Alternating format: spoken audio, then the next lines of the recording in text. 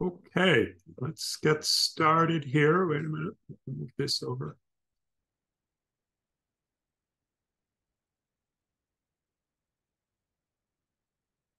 Everybody good? Everybody hears me? Can somebody tell me? We good? Okay, good. Okay. Um, yeah, sorry about this week. Kind of complicated, but that's life these days. The world seems to be a complicated place this week. So I gave the lecture on PyTorch and gave you some sample code, and you'll have another assignment tomorrow, probably in the evening. And that will involve some first attempts at deep learning with classification. And so I thought it would be useful following up on that lecture, which if you've had a course in deep learning or in machine learning before, maybe you don't need to look at it. But I think everybody can use a little bit of review of the material today, which is how do you just it can be so confusing to try to develop models, and you're just like, what's the theory here? What's the principle? And I've had people asking me this, you know, and I want to give you some guidance, but some of this is I'll give you the caveats as we get to them. But basically, remember that what we've got here is a situation where you're going to prepare your data in an appropriate way. Okay, as we get further into the class, you'll see that the data preparation in these large language models is somewhat minimal. They're learning to do their own data preparation. But we'll continue to think about that as a possible step. Then you have your data that, and honestly, like for the assignment for tomorrow, I've been looking at Shakespeare plays and just keep finding bugs, in the presentation and problems. And so there's always a little bit of that. But once you have your data, you split it into these three different sets. Okay. You hold out a validation set, you hold out a testing set, and then most of your data goes into training. So, it's hard to say, but, this might be, this might be 70%, this might be 10%, this might be 20%. You almost never use 0.1% for the testing, which we did on the last homework. I just did that for reasons of to keep you from having problems. And then you hold out the testing set as a kind of final exam. While you're training, you're using the validation set as your test of how well you're doing. And then in an ideal world, what you do is you do the testing at the very end. And you do not tune these parameters and have that cycle of, oh, let me change things. Let me see what I can do to make this better. You don't do that with the testing set because that's the final exam. There's nothing else to do after that. And this is a little bit funny because it just feels like people don't always follow that. But in the ideal setting, that's what you would do. Now, what we're going to do today is talk a lot about these performance metrics and basically how you would take this loop, of running an algorithm, choosing an architecture or geometry, and setting your parameters and or hyperparameters, I guess. The difference between hyperparameters and parameters, the parameters are the weights inside the model, thousands or millions of them. The hyperparameters are things like what optimizer you're choosing, what the learning rate is, to some degree, what the geometry is of the network, things like that, the batch size, whether you've set early stuff, there's a whole bunch of things that you can set. And we'll consider those So remember this. We have binary classification. We're talking about classification for right now. That's the next homework. Binary classification, multi-class, multiple classes, but you only pick one, and multi-label, which means you can pick more than one label. Like you might say there's a dog and a plant. You know, we've gone through this in class. So let's think about how to think about these. And the first part of this lecture is basically how do we, see if I can adjust this.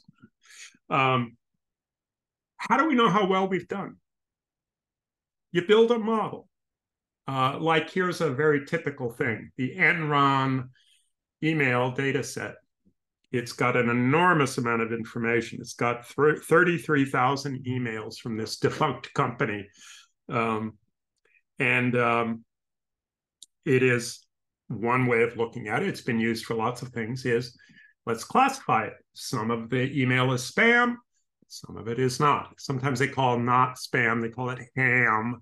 That's a little too clever for my taste. So I call it spam and not spam because that's the typical thing that you're doing. You have a label and the not, right? It's two categories. You really use one category, which we could have used in logistic regression. I typically tend to deal with this as a 2 output network instead of just one. It's up to you. But anyway, the Enron database is an enormous, very large. You can see, you know, megabytes of information here. And this is just on my machine. And it's just, if you look at it, it's just, you know, a bunch of short emails, mostly short emails. And somebody has hand annotated them, or graduate students. I don't know how they did this. I assume it was done by humans as spam or not spam. And so the labels are 1 and 0, very simply. And so, you know, the network is going to have the input, whatever it is, presumably some kind of term frequency or some kind of representation, lots of different ways to do it. Input, and the output would be, you know, two of them, two neurons saying spam or not spam, and you choose the largest one. That's the easiest way to think of it. You can just use cross entropy like I showed you last time. So notice that this data set is fairly well balanced. We're going to have to think about that today.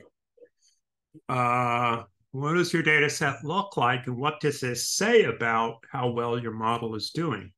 This is actually a significant issue. So there's lots of things you've got to notice about your data when you start evaluating how well I am doing in solving this task. Multi-class classification, you know, like the MNIST data set, handwritten digits in 26 by 26 black and white grid or grayscale. And you know, this is the hello world of data sets. And it classifies them into some number of categories, in this case 10, because there's 10 digits.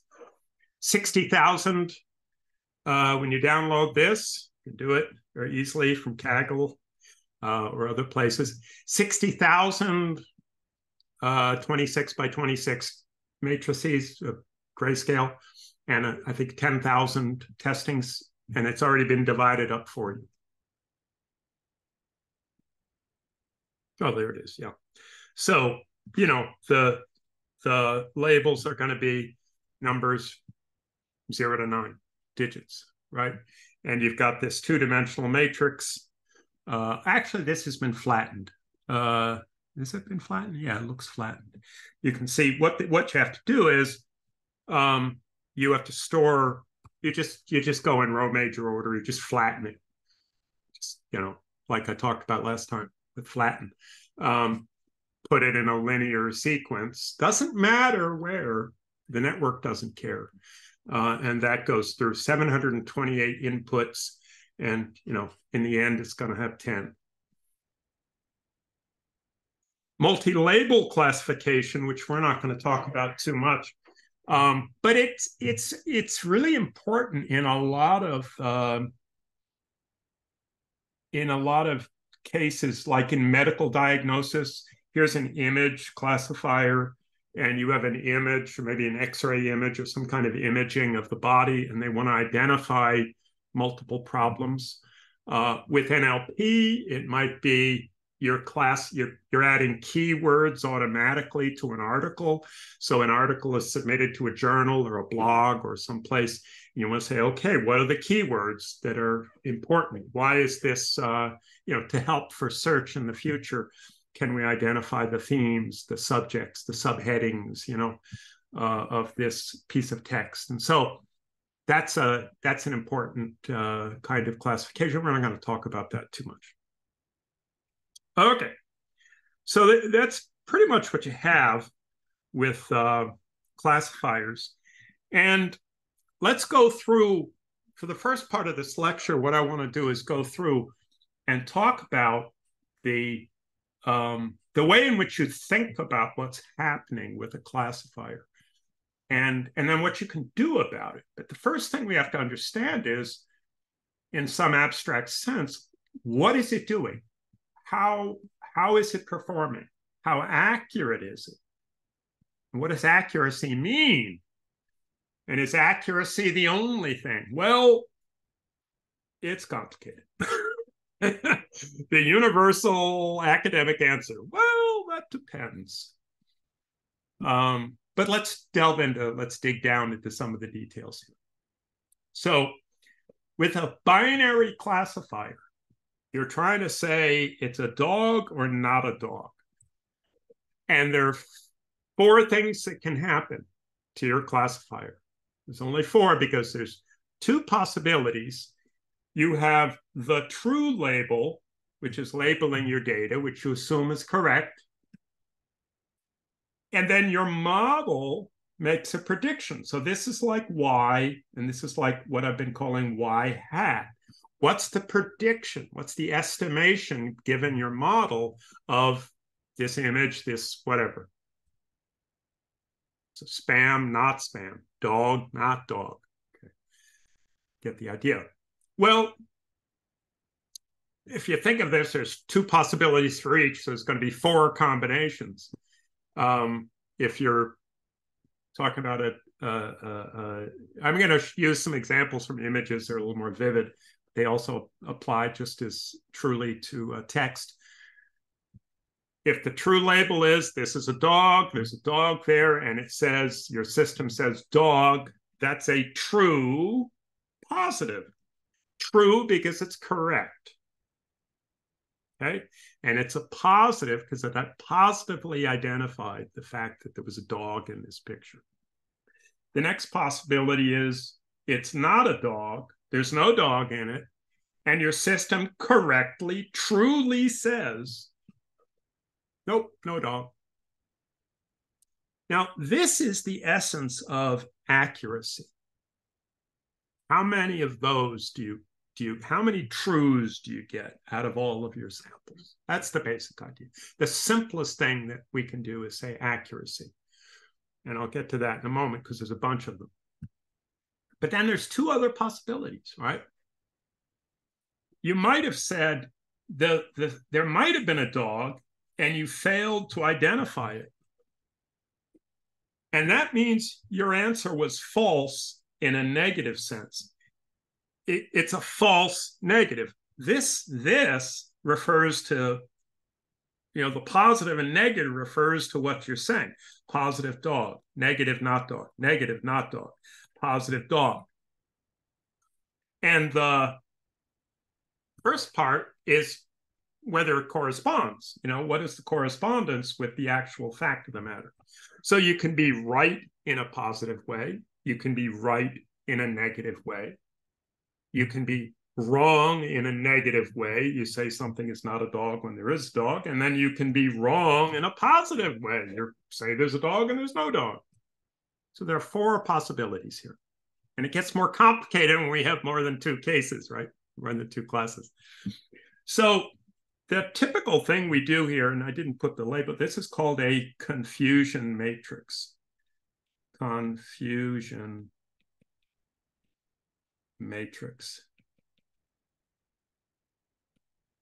That's what this is. A confusion matrix is a chart of how many things you got wrong and how many things you got exactly all of these 4 cases. So what it would be is something like this. You'd have a list of how many of each one of them. You'd say, well, 23 true positives and 25 true negatives and 15 false negatives and 8 false positives. Each one of these little sections in the matrix has a number in it. You count. You just go through, and for all of the 4 possibilities of what the actual label is and what your model said, you just count. And the total is the total number of samples, total number of data elements, and however, whatever stage this is. This might be the validation set, it might be the testing set, actually, it might be the training set. We're going to do all of those things. Now, having done that, just for binary classification, now you can start to think about different ways of digging into this and figuring out what goes wrong. In statistics, they have names for these: type 1 error, type 2 error. I mean, this is something that people in statistics have studied for a very long time, 100 years. We're not going to refer to that. If you've had a statistics class, you might think about that. But intuitively, the ones that make the most sense and the ones that have an applicability in machine learning, accuracy is the most important one. What is accuracy? Accuracy is just the number of true positives and the number of true negatives. And what's the denominator there? It's just everything. It's the simplest one. How many did you get right? And that's, we're going to go through a bunch of these. But that's pretty much, people really report this quite a lot. And it's an obvious example of something that makes sense to understand. But of course, it depends. You can also talk about the relationship between, one row or one column. Specificity says, of the positives, how many, just this, add up these 2. How many did you get? It's called the true negative rate. What percentage? Wait, I'm doing the wrong one. Sensitivity, sorry. The true positive rate is the percentage of the positives you identified correctly. And in the next slide, I'll make clear why this might matter. Precision is looking at this column. Of the ones that you said were positive, how many were actually positive? And then you have specificity, which is the true negative rate of the ones that you classified as negative. What's going on with my pen? Of the ones that you classified as, this should be negatives. Wait a minute. Down here, I'm sorry, the actual negatives identified correctly. It's also called negative predictive value, and nobody ever uses that, so don't worry about that. And even, these other 3, then accuracy, nobody in machine learning really uses them. But not in most cases. But let's consider why these might be important in a broader context. We're mostly going to think about accuracy. So accuracy is fairly straightforward. How many did it correct? How many did you get right? This is the most common measure in NLP. But in situations where the cost of errors is significant, errors can cause serious harm or cost you money. It's not just you've misidentified some character in a play, or you've said something is a comedy and it's a, tragedy, or some article is listed in some rubric and it's the wrong one. I mean, yeah, I guess that's an inconvenience. However, in medical diagnoses, in control systems for airplanes and drones and missiles and nuclear weapons, as these systems get integrated into our infrastructure, there are serious consequences to mistakes. It's not just that something is a comedy and it really should be listed as a tragedy, or, oh, this song is a pop song. No, it's a rock song. Who cares? But if you're talking about cancer, or in a natural language setting, this email shows that this student is at risk of suicide. This blog post says this person is at risk of being an active shooter with an AR-15. Leaving aside all the surrounding elements there, there are times when getting things wrong is significant, is important, and costly, maybe deadly. So if the test is a positive, you're looking at an image or test results and saying this patient has breast cancer, then a false negative is disastrous. You've misdiagnosing a deadly disease.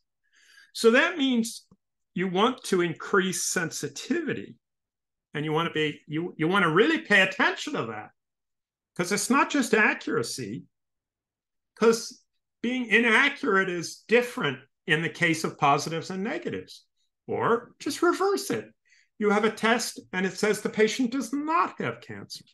Then a false positive said, yeah, you don't have cancer, don't really go home, enjoy things, No, that's a bad idea, right?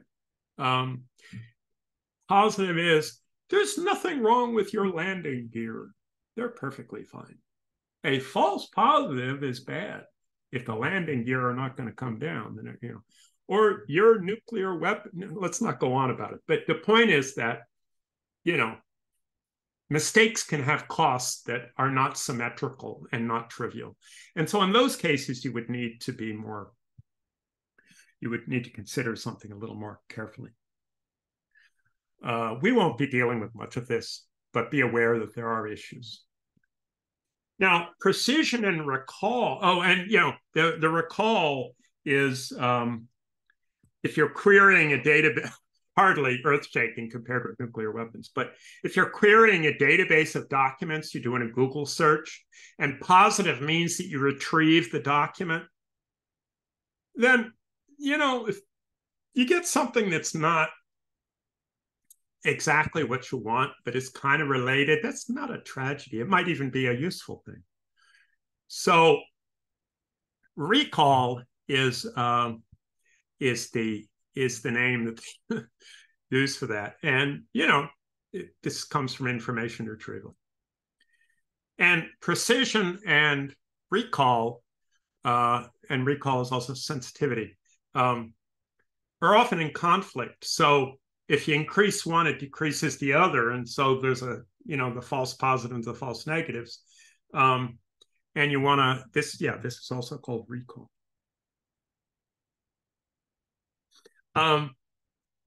You want to balance the two. So there's something called the F1 score that is sometimes used. You'll see this. And it's the harmonic mean, like we did for in previous cases in this class, for the perplexity. When you're multiplying things, you want to take the average in a multiplicative sense. And so that's harmonic mean. There's a ton of these, and we're not going to go into much detail, but I do want to point out that even if we use accuracy, it's complicated for the following. This is the main reason. There's lots of reasons why accuracy is complicated. All the reasons I just talked about. Errors are not always trivial or symmetric.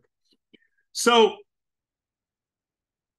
suppose we have two classifiers and I have to grade these. I don't know. I need to assign one an A and one an A minus, or I don't know. I'm just making this up. But this is a different. These are different tasks, and that's kind of fraught. I mean, it's kind of hard. We have two different tasks, but live with me on this. Just humor me. You have the accuracy of a four-way classifier for the blobs model that I talked about on the PyTorch lecture. And it gets 90%. Okay, you think that's pretty good. And then you have the accuracy of a 10-way classification of digits, and that's 85%. Which one's better? Well, it's not so obvious. And here's why. You could say to yourself naively, well, 90% is better than 85%. So therefore, A is more accurate. But you always have to consider what the baseline is. For example, if you're taking a multiple choice test, if you guess 4 answers per test, per question, and assuming they're randomly distributed,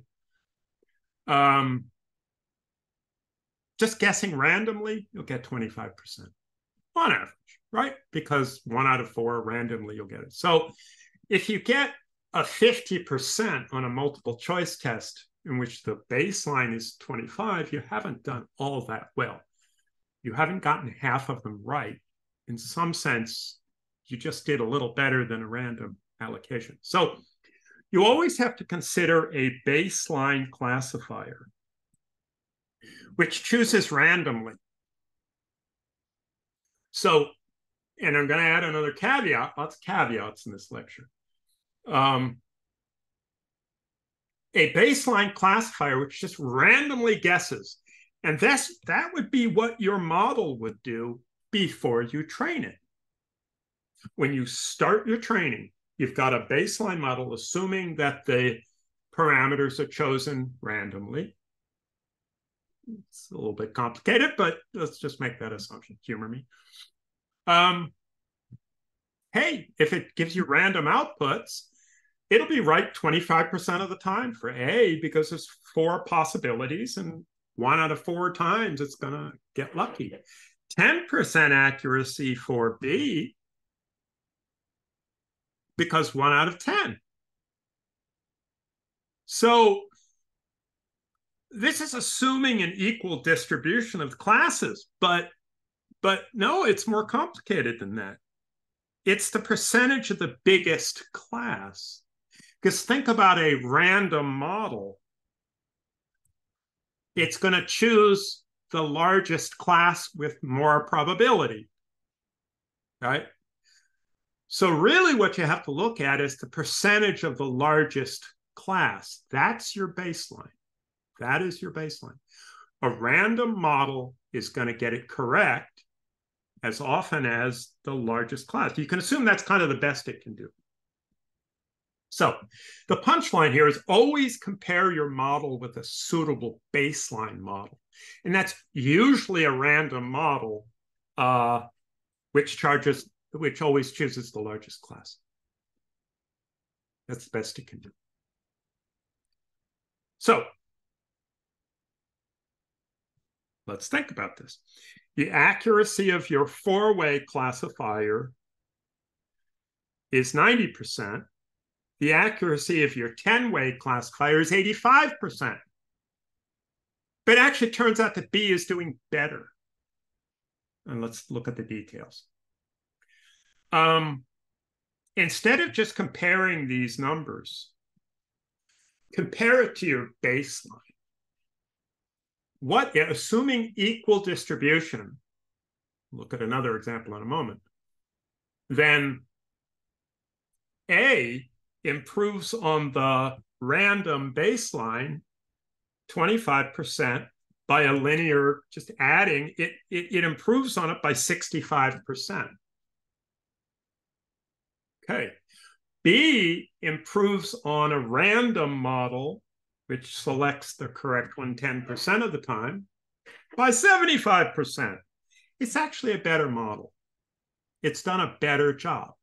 B is a better model. Now, this is the most common way that people think about it in unless they're digging into some really complicated domain-specific situation. Again, like we're assuming, just sort of, we're not going to worry about anything special like cancer, where something other than accuracy is meaningful. Again, for a vanilla flavored model, this is typically what people think about. But statisticians have been thinking about this for like 100 years. And so there's a bunch of different methods that people have used that are more sophisticated. They tend to give you the same relationships. And then the numbers are important statistically. I don't know that we're going to worry about that. We're pretty much just going to use this. But I want to make you aware of the fact that it's complicated. So there's one way to do it is to normalize it with respect to the part that's unknown. So if 25% is known in some sense because you can guess it, then it's really this part that's in question. You don't give your model credit for doing well on the 25% it could do by guessing. You give it credit in some sense for what it needs to have some knowledge to do. So you just normalize it by the amount of unknown, or the amount that isn't, that you can't expect to randomly guess. And so for the kappa, it's called Cohen's kappa, for A, right, four-way classification. Wait, did I do this right? No, I did not. This should be 75%.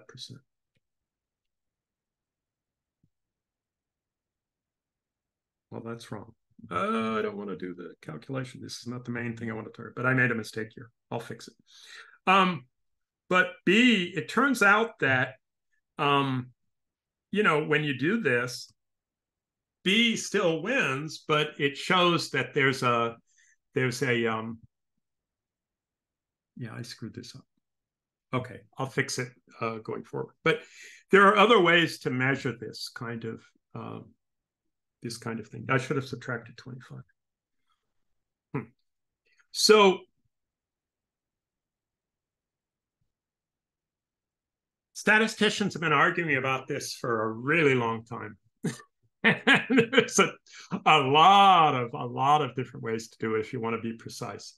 There's something called the Matthews correlation coefficient. This is a paper from 2021, which compares all these methods, and they argue for something. And here it is in terms of it's called the Matthews correlation coefficient. And they compare it with the other ones, other ways of doing it. The Breyer score is actually a mean square error. So lots of ideas here, but we tend to use percent improvement over a baseline model, which always chooses the largest class. So again, quick check. Suppose you have a spam, not spam, binary classification task, but your data is heavily unbalanced. Not the case in the Enron. It was very close, 51 to 49. But suppose for whatever reason your data set is unbalanced. 30% is spam and 70% is not spam. Spam filter has caught some already. And you train two different models. and A gets 80% accuracy and B gets 92. How much better is it? Well, now you got to use 70% as your baseline. So the baseline model would say that all samples are not spam, and it would be wrong. It would be correct 70% of the time. So, you know, the standard answer would say that B is 22% above the baseline. Doesn't sound all that great. And A is 18% above. It's not great.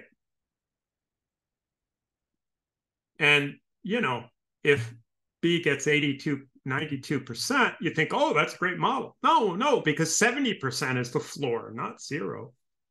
So you can see why balanced data sets are really important, if you can possibly get them. Now, you can now talk about the same things with multi-class classifiers. I'm not going to talk about multi-label. That's even more complicated. And basically, you can create large confusion matrices that instead of having just 4 different numbers, because there's 2 classes and 2 actual classes, 2 predicted classes. Now you could have any number of classes, the same number, so it's going to be a square. But you just say, okay, for all of these different classes, for every different classification that was done on this, you have the true labels. And up here, you have the predictions.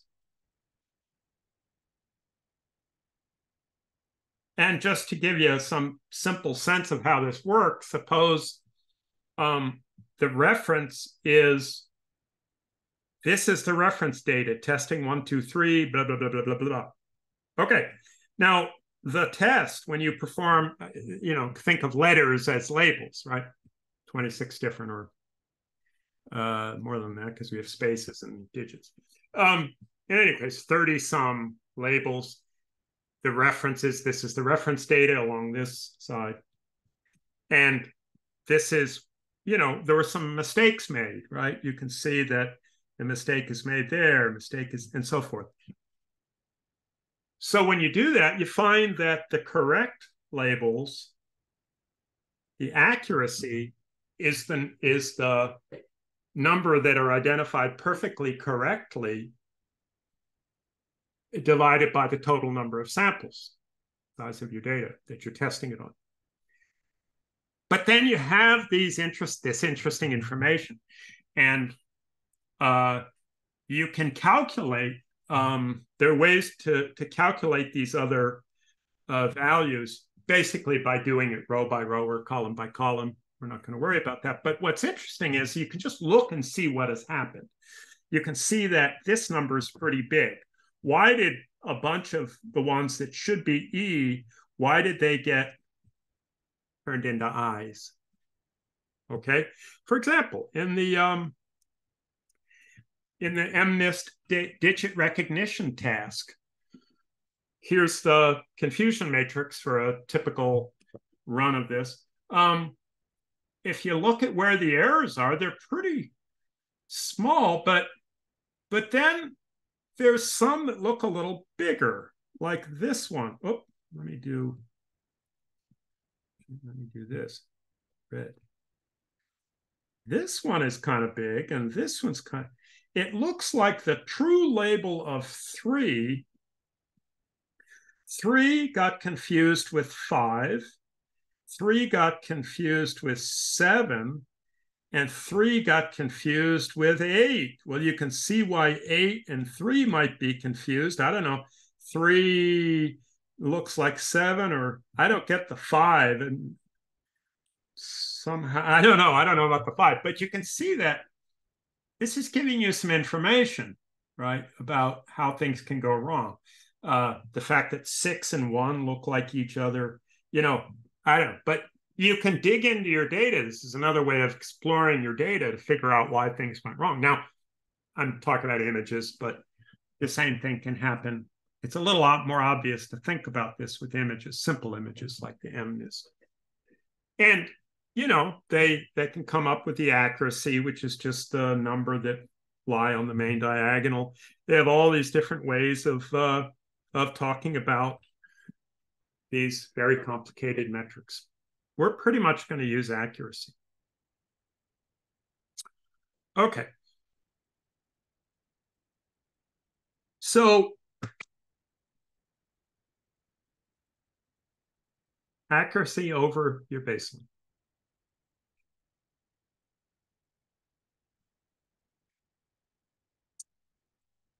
Now I want to talk about what is probably the most important thing you have to think about when you're designing a model for deep learning. Your goal, your overall goal. And it's a deeper, more significant issue than just a high accuracy. And in fact, if you're going to get high accuracy in a useful model, you'll need to think about this issue. And it's called generalization. And it's the ability of your neural network to learn the patterns, to learn your data, so it performs well on data it's never seen. And if you think of what I've said in lecture, basically language is this infinite set of all things that people would say are right. And now we have a sample, our data set, and we're trying to extract from that finite data set the characteristics of this infinite language. An impossible task, of course. But the ability of a neural network to do that is that it can generalize from the information it has to this larger set. And the main problem that you face is overfitting. And overfitting, simply put, is memorizing. It is memorizing the data set. So in this class, and I've said this several times, right? If you just memorize everything I say and memorize everything on the slides, I don't know how well you can do actually in programming assignments, but if I gave you a test and I just asked you to reproduce things that were on slides, you do fine. But have you learned it? Can you generalize when you're given something you've never seen before? There's always this tension when we're testing in a class as teachers. Do we just have students just repeat something we said, or do we make them think and generalize? And you sort of want to balance between the two. You don't want to do just one or the other. But the same thing is true with our learning, is true with networks. And you don't want it to just memorize the training set, because then it gets 100% of the training set, but it hasn't learned the underlying patterns. It's done too much work. Memorizing, if you have a math book and you just memorize every exercise, that takes a whole lot more work than understanding the principles so that you can generate the examples. Let me give you another example, a neural example. Your memories are not stored in your head as some video. The episodes of your life, the immense amount of information that's come in, is not stored there in some absolute sense. Things are stored, parts of the memories are stored, and they are recreated. So they're stored in a much less dimensional way than like the video of what happened to you 5 years ago. Now, you can remember what happened 5 years ago because you remember certain key elements of it, and then your brain reconstructs it. And that's what's going to happen in a neural network, in our brains or in an artificial neural network. So what is overfitting in a sense of, if we have a two-dimensional set here and we're trying to learn this boundary between these examples, of course, we're going to get two of them wrong, but that's life. It's not going to be perfect.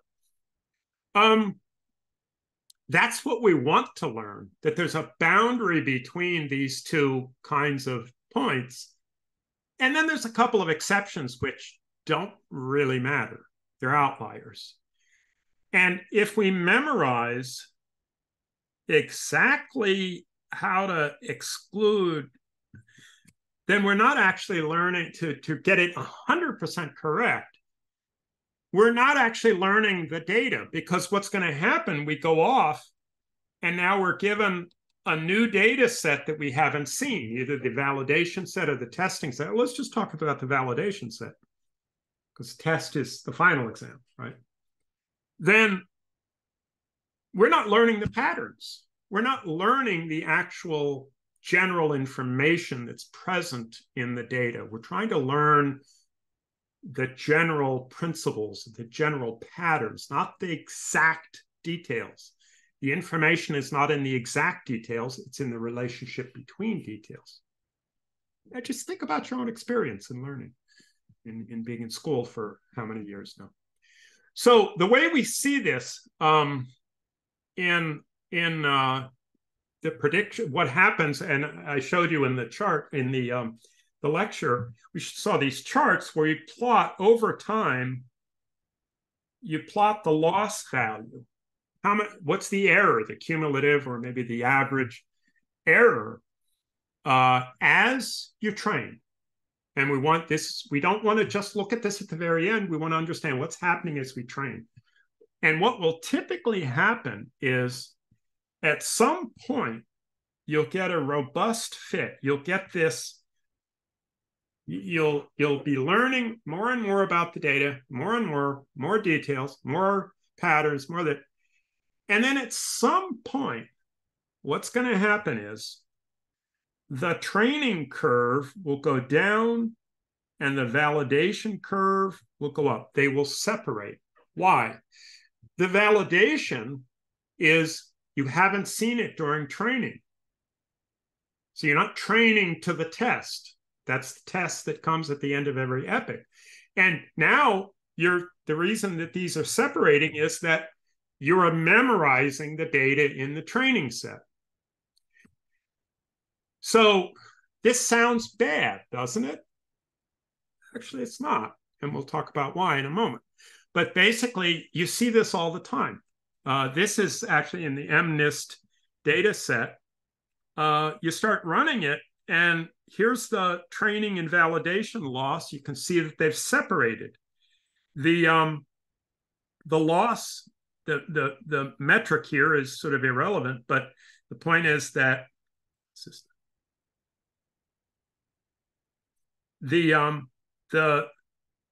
the training loss has gotten less and less and less and less. It's just learning more and more and more and more little details about the data.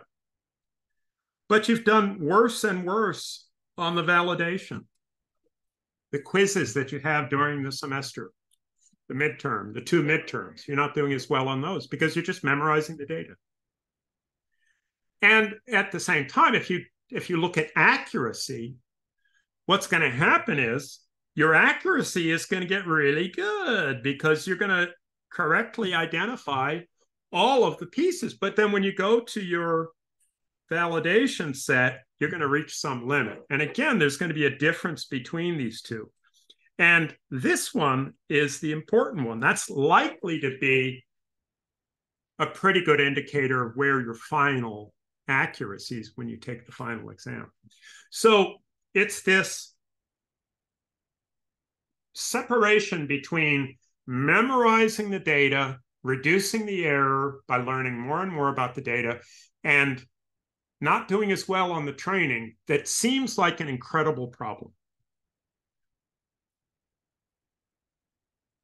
And, you know, this will happen. It's not a problem. I mean, it's a problem we want and we will deal with. But a neural network can learn any data you give it if it has enough power, if it has enough neurons and it has enough parameters.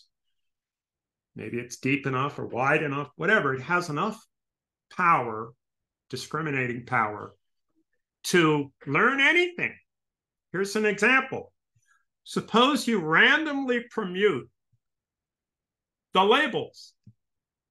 You take your, whatever it is. Now, this happens to be the MNIST data set. And you just randomly permute them. Now, there's no actual relationship between them. Still, a powerful enough model will learn the training set. But look what happened. I mean, you know, you keep getting more and more and more and more accurate. It may not get up to 100% because it's nonsense. But your validation accuracy goes down to about 10%. Why? Because it's random. That's your baseline. 1 in 10. All it can do is randomly guess. Right? Now, the loss, it's not clear what the metric is. But again, you can see that it's the training loss is getting lower. It's going to have trouble getting down to 0 because there isn't actually any information there. But this phenomenon will happen if your model is powerful enough. So overfitting is often due to noisy data. In NLP, it's, you know, misspellings and abbreviations and weird stuff in tweets. It can be mislabeling. Person who labeled it or the phenomenon. I mean, for example, in tweets, an interesting source of labels is the emojis. People are labeling their own data, right?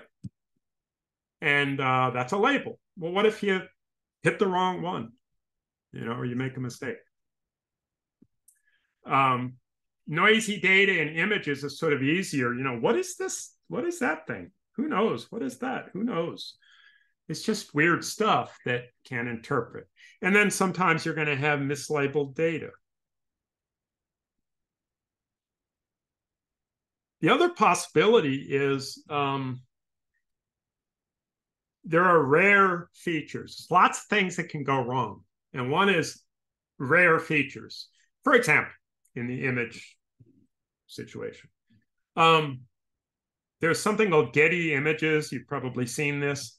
There are these public databases of billions of images, right? And it might say Getty Images. You may have seen this in when Midjourney or something generates an image. It might put a little, it might have a little thing in the corner that says Getty Images or some image database. But if one of the images has Getty Images, or you have an email and there's a misspelled word, or a tweet and it's misspelled uniquely, and it's a negative or a negative review, but they misspelled the name of the movie, well, then the neural network will assume that that's an indicator because the only place that occurs is in this one place, and it's going to assume that that always indicates a negative review or whatever it is. Or Getty Images are all about soccer players because the 3 that it saw from soccer, you know, had Getty Images logo. That's a problem. Spurious correlations is actually more common. And that is statistical flukes. For example, maybe there's some word that occurs in 58% of the positive reviews and only in 42% of the negative reviews. The neural network would give this word undue weight in learning the data set. And that's not generalizing. That's a random occurrence which is setting off. It's like typos in a textbook, which I know you all love, right? Typos in homework assignments or solution sets. They send you off in the wrong direction. Right? You can make a lot of analogies with your own learning, I think. Okay, let's just dig into, for a moment, some sort of philosophical, mathematical ideas here. I think this is interesting, giving it a context. The manifold hypothesis sounds fancy, but it's really a manifold. You have this high dimensional space, and a manifold is a set of points that exists in many, many, many, many dimensions, but it really has a representation in way fewer dimensions. A good example of this is words, embeddings. and we're going to talk more about these as we go forward, but an embedding for a word can be 100 number, 100 dimensional space, 300, you can, and there's your dense vectors. And if you think about all the words in the English language and a, one hot vector, maybe, in common usage, 200,000, 150,000 words. That's 150,000 dimensions, but really the words exist in a much smaller dimension. You can describe them. They really exist in a much more real sense in a lower dimensional space. So basically you want a set of points in n-dimensional space, which is really can be represented, is isomorphic to, is the same shape as a lower dimensional space that is Euclidean, that is continuous. There's a notion of distance. You can interpolate. And everything you want to do with the information, because what you're doing when you're generalizing, you're interpolating between points. And you're trying to understand the shape of the information. So if you have, a piece of string, yes, it exists in 3 dimensions or here in 2 dimensions. But if you stretch it out, it's really just 1 dimension. The extra 1 dimension, or in the real world, extra 2 dimensions don't really matter. A crumpled piece of paper is in 3D, but if you spread it out, it's actually 2 dimensional. And Mobius strip has one side, right, but exists in 3 dimensions. So the manifold hypothesis is sort of a philosophical notion, is that many high-dimensional data sets in the real world actually lie among lower dimensional manifolds inside. It's like I said about your brain. You don't need to record the incredibly high-dimensional memory of what happened to you 5 years ago. It can be stored for all the purposes that you need it, for survival and whatever, with many fewer data points.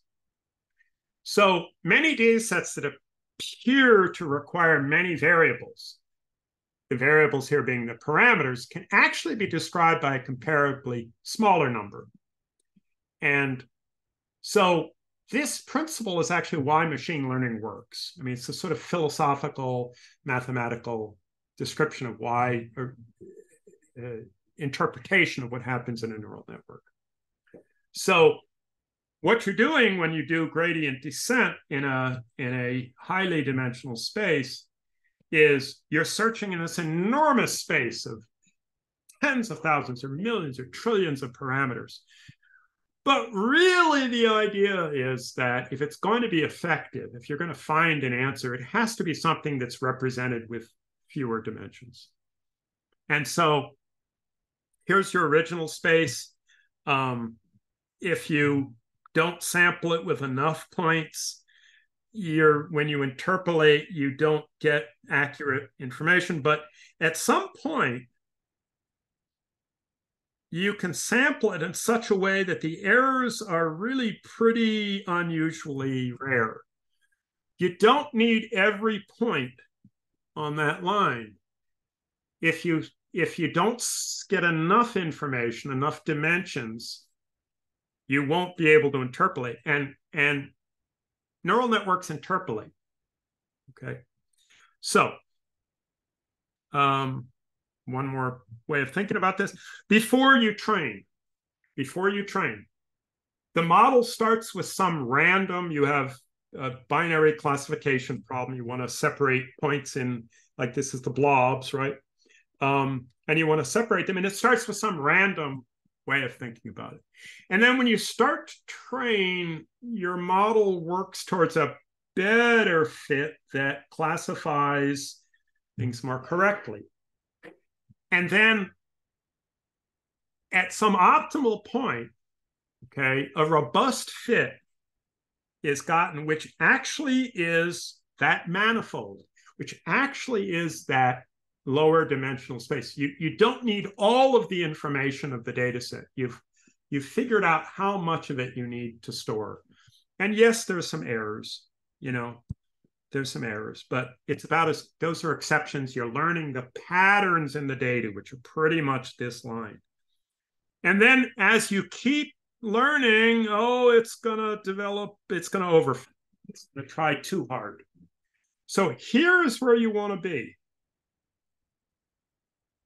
When you test it, you want new, when you give it new data, you want it to use that generalized understanding of the data that was able to ignore the outliers and come to an understanding of what the fundamental pattern is in your data. If you go beyond that, well, then you end up with a fussy model that doesn't generalize well. So the point is this sweet spot between knowing too much about your information and not enough about your data set. Okay. But here's the surprise. Here's the thing that's really interesting. What time do I have here? Here's the thing that's really interesting. I'm probably going to run over, but if you have to leave, that's fine. This will be recorded. Here's the thing that is surprising. You want a model that can overfit. Your goal is not to cut it off and find the smallest model, and so therefore it doesn't overfit.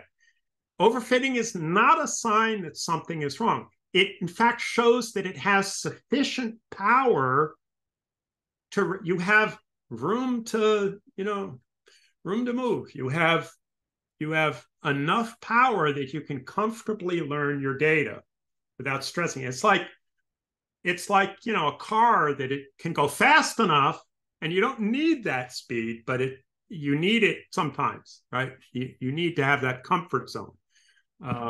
Maybe that's not a great example. So overfitting is evidence that your model is complex enough to learn your data. In fact, it has so much power that it's overusing that power. So the first this is from Cholet. He's the guy that invented or developed Keras, the front end to TensorFlow. He's written a very nice book. And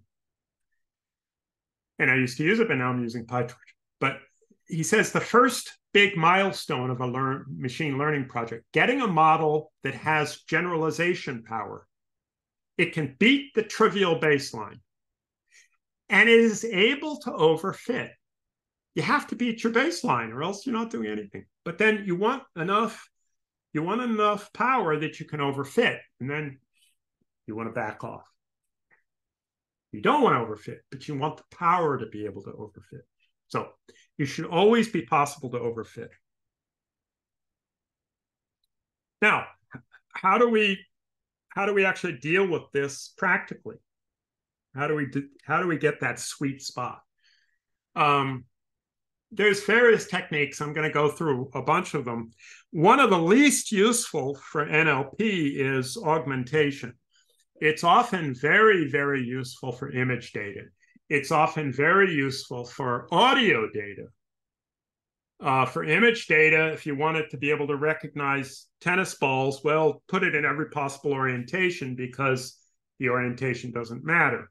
If you have a kitten, put the kitten in all these, change the lighting, change the contrast. That's not the point, right? With audio, you can add background noise. You can make it louder or softer. You can you can do a lot of things to audio and to image data. It's not as useful for NLP. It's a little tricky because what you want to do is manipulate your existing data so that it has the same essential information in it. What does that mean with text? It's not clear. It's not clear. It's pretty complicated. What's out there, what people try to do is replace words by synonyms. Instead of saying fast, you say speedy. Instead of saying boy, you say lad. But that does change it. It's not exactly the same. And people look in the embedding space and find a word that's nearby and replace it. it's not very satisfying. It doesn't work quite as well. Another thing that's been, and this is complicated, but maybe self-referential, you know, if you want to work on translation, translate into another language and then translate it back and use that as another sample. None of these are very satisfying. So augmentation is difficult without knowing more about the domain. How else do we get a better model? Well, you can try a different architecture. That's kind of the radical fix. Add more layers, or maybe fewer layers, or different widths. Start with wider layers and go narrower. That's a fairly typical design decision. Consider different kinds of layers that are better suited to your data. Now, this is really better for images than NLP. Convolutional layers don't really work for NLP. They're not very useful. This is advice that people in the department, the experienced researchers, Google around, see what other people have done. Not very satisfying. But ultimately, that is something you have to do. That's sort of the radical thing to do. You can tune the hyperparameters. Okay. Play with the hyperparameters, the type of optimizer, the learning rate, hugely important. If you're getting bizarre answers, if you're just getting bizarre behavior, it's often true that your learning rate is in the wrong place. And the typical thing to do is set it much lower. When it's too big, you're going to get chaotic results. Batch size, every possible hyperparameters, not the parameters inside the model, the weights on the connections, but the parameters, you know, when you set your model. You can play with those and try to improve your validation. It's a bad idea to do that with an eye on your test score, because then you're just tuning to the test, right? Better feature engineering, features being whatever is input into the network. You can use domain knowledge. Are there relationships between the information going in? Do you have some experience with the model and you can somehow understand it? What kind of word vector? You know, what one works better? Term frequency, add inverse document frequency, stop words, not stop words. Use embeddings that you figure out yourself. We're going to do one in the 4th assignment to use embeddings, various kinds of embeddings, different choice of embeddings. So better ways of representing the information to your neural network, you can always consider. There are some simple cases, and I'm not aware of being able to do this for anything very complicated. But for example, in the naive Bayes, particularly in sklearn, you can actually look and see which features played the biggest role. In a classification problem like this was a classification problem of given a bunch of names, identify whether they're male or female. This afternoon, I went through Shakespeare and I categorized by hand all of the characters, or most of the characters, male or female. Well, it was easy, actually. If Queen was in the title, well, that was a female. If King, well, that was the male. If it ended in A, it was female. If it ended in O, it's a male. So he had this sort of naive view of Italian names. But, you know, here it turns out, for example, you know, NA was a very strong indicator that something was female and played a significant role. So, you know, if certain features are more important, maybe those can be emphasized. They can be weighted more. You can just have a weighted sum going into the network. That isn't as useful in deep learning. Here's another idea. Early stopping. This is what you want to do, is basically stop when you get the robust fit before you get into overfitting.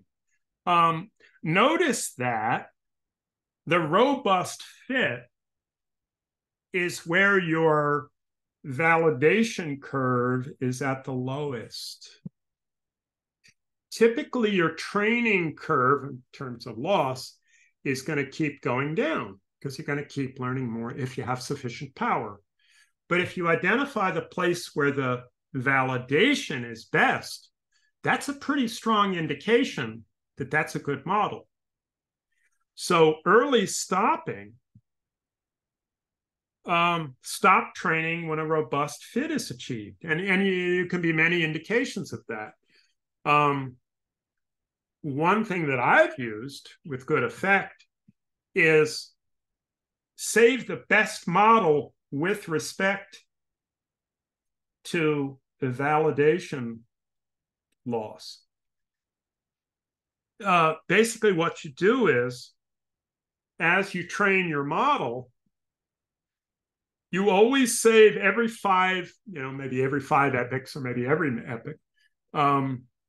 You save the model which is best so far with respect to the validation score.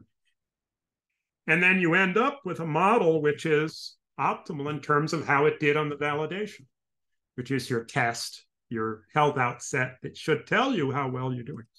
And that has worked very well for me. I've done that a number of times, and that has worked very well. But there's other ways to do. It's called early stopping, and there are more sensitive tests. In PyTorch, in various languages, there are ways to do that. In PyTorch, you can just look up early stopping PyTorch. It'll tell you how to do it. But a very standard thing would be the minimum when you've achieved the best result with your validation loss, lowest. And then here's one more, and I think I'll run a little bit over. And this is very counterintuitive to me. But regularization is basically hampering the power of the model somehow. In other words, you have this immense amount of power. Think of a car that has this incredible amount of power to go very fast. And maybe you want to make it harder to abuse so you don't kill yourself. So maybe the pedal doesn't, there's some way of controlling all that power. That's what regularization is. It actively impedes the model's power to fit the data with the goal of making it perform better during validation, because it's not just using all that power. The model is simpler and more regular. Now, one way to do it is just reduce the model size, meaning the number of parameters. Make it smaller, make it, just reduce the number of parameters. And you can see here in this example, a smaller model gets to a lower, that we're taking here the minimum validation loss as the measure, it's doing as well as it can do. And you can see that it takes a few more epochs, but you actually get a lower score than you do with a larger model. And this is a fairly straightforward thing. It's not as easy to do, and it has some caveats. The more common thing to do is called, and it's been studied fairly carefully, it's called weight regularization. And that basically says that the weights, the parameters, the values of the connections, you can't let them get too extreme, either way too small, this huge range of values to 1 million to a -1 million, and this enormous, think of the ability of a weight to store information is dependent upon its range. It has some precision. But if you allow it, if you hold it between 0 and 1, there's less information you can store in there than if it goes to its full range. And so what you can do is place a limit, in the following sense I'll describe, on how big the weights can become. And there's various ways to do this. L1 regularization, And L1, L2 are like these loss functions. L1 is absolute value. L2 is the square. L3 is the cube, and so forth. And basically, the L1 norm of the weights is you take the absolute value of the weight coefficients and you add them to the cost of the model. So the bigger the values get, the worse the performance, the cost. At the end, when you calculate the cost, the loss, you add this term with some alpha, with some weight. Okay, it's added, in some weighted way to the loss. And so what happens is it can't, if it gets too complicated, then it starts affecting the loss and it becomes worse. And so basically what you're asking it to do is find another way to learn the information without making these weights enormous. This is a fairly common thing to do, the L2. It's a fairly, and it's in most systems it is automatic. They do something like that. Okay, now here's one that I think is truly weird, and I think this is the last slide. Yeah, let's end on this truly weird idea, which works really well. It's bizarre. It's called dropout. And dropout basically says, and you add a dropout layer. You have a layer, and then you add another layer, which is a dropout. And what that does is, with some probability, say p equals 0.5, it's not unusual to do 0.5. It sounds crazy, but it works really well.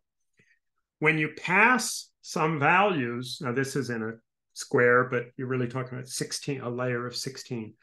When it goes to the next layer, with 50% chance, you just turn it into zeros. Just get rid of it. You're just erasing information that your network has calculated. Why does this work? And it's really one of the weirdest great ideas. There's a bunch of them, but this is one of the ones that I find truly strange. But it seems like it couldn't help, but it's one of the most effective ways to regularize your model.